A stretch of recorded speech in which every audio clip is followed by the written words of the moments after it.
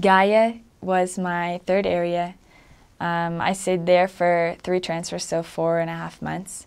And that was one of the best areas also. I love Gaia. That is one of the areas that had some of the most leaders. So our ward is the Gaia First Ward. There are 2 wards in Gaia, which is on, like I said earlier, on the other side of the street from Porto, or the other side of the river from Porto, and it's so beautiful there as well. It's very old. The architecture is so old, but it has so much character. It's so beautiful. And you have cobblestone streets. Also in Leyte, I forgot to say that, but you have cobblestone streets almost everywhere you go in Portugal. You don't find real streets. You just have cobblestone, especially the sidewalks. They're all cobblestone. It's so beautiful. You feel like you're in a movie a lot of times. But Gaia is a great area with a lot of leaders and a lot of prepared people as well.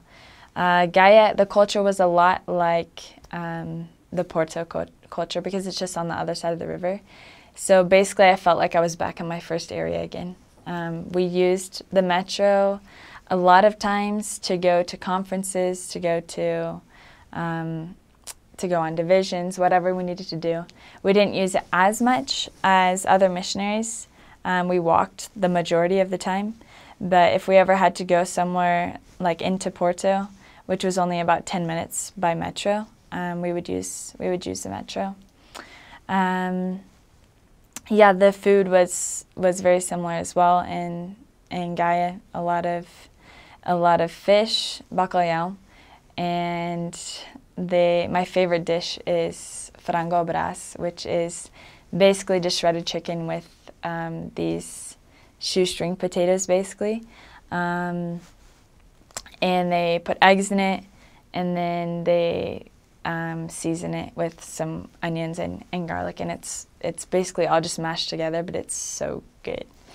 So we had that a lot of juice actually, and a lot of tea. Every time that members would invite us over just for a little bit, or investigators, everyone would always offer us tea, herbal tea.